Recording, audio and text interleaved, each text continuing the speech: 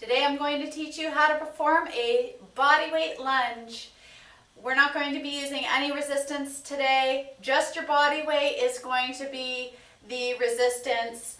So I'm going to demonstrate with my left leg forward and my right leg back.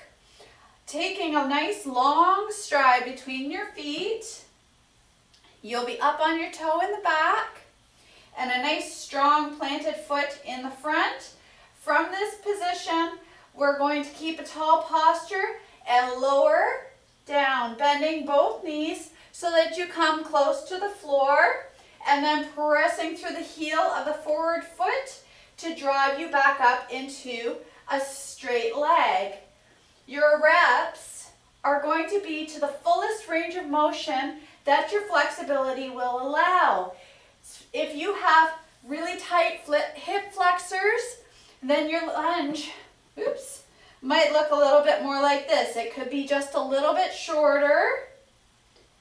And if you are one of these people with a shorter lunge, you'll need to pay extra attention to the knee of the forward leg, ensuring that you are staying behind your toe with the forward leg. So you don't want to be doing something like this where you have lots of weight in your toe, no weight in your heel, and your knees flying over your toe. And that tends to be the case with these tight hip flexors and this shorter distance lunge. So if you're able to manage it, really take a long stride. Another great tip here, just really quickly before we go, is you don't want to be up on a tight rope. You don't want your legs in perfect line with one another.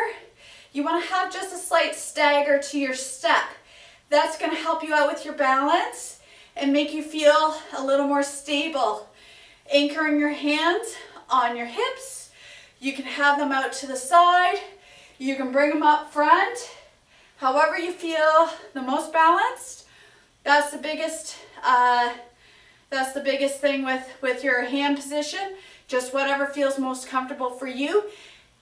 Full range of motion on your reps. You'll complete all of your reps on a single leg, and then you'll be going over and doing the same number of reps on the other side to keep all your muscle development even.